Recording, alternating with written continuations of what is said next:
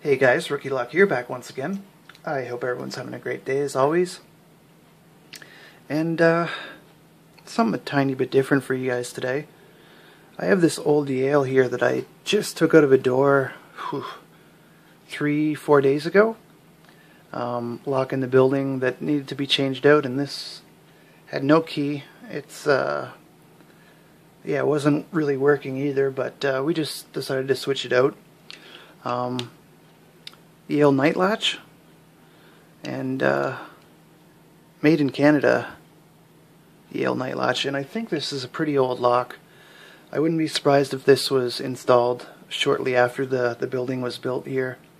Part of the basement that's really not used at all, so, and I can kind of tell it's old from this style of clip that's on here, which actually reminds me I got to take this off right now while the lock is in the locked position, because as you can see here, this clip won't come off in any other position than this.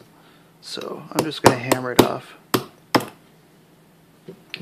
And yeah, we'll see if we can get it picked. I'm hoping it puts up more of a fight than the normal master keyed Kwiksets that are in the building here. So let's see what we can do.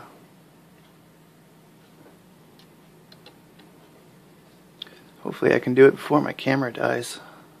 It's been being kind of weird lately. So I haven't picked this before. This is the first time. And I have pre-selected this pick. Usually I can do pretty good with it on Yale keyways. You can tell the 5 is binding. Thing I like about this pick is if the pick doesn't slide under the pin, then it's binding pretty much on this keyway. So we got a false set, so there is spools in it.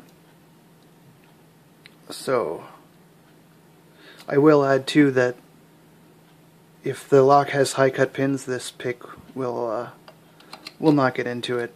And usually if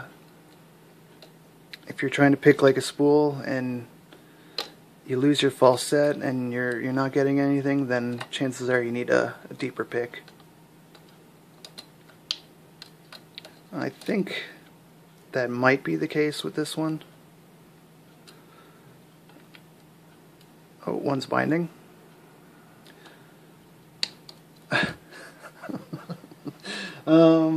I guess that's not the case. We won't need to switch picks for this one. Oh shit. Hopefully my camera doesn't die though. Let's try and do this quick. So there we are picked. Let's see what's in here. Definitely spools, but honest to God, it almost felt like there was a serrated pin at first, but I kind of know better than that. There can't be a serrated pin in here. But it really did feel like the first two pins that I set were kind of crunchy. Let's see here. Tweezers. Let's see what we got.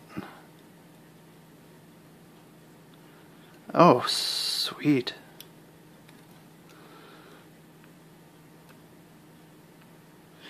Oh, wow. I'm not sure if you guys can see that yet, but stand by.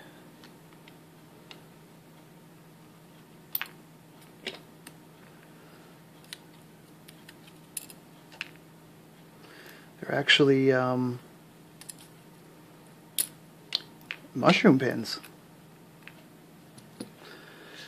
Wow. Oh, I should have saved this for a quick pick Thursday. Look at that. Yeah, these are really nice nice old mushroom pins, and you can tell that they're old because the lathe, that usually they don't leave these little nubs at the end of them. So that's quite cool to see. I'm actually happy that I decided to pick this on camera. And yeah, nice to see balanced pin stacks too. Excuse me. Look at that. So yeah, Yale made in Canada, rim cylinder. I'm going to sign off with that before my camera craps out and corrupts this image. Yeah, thanks for watching, guys. Appreciate everyone's support, and I'll see you in the next video. Take care.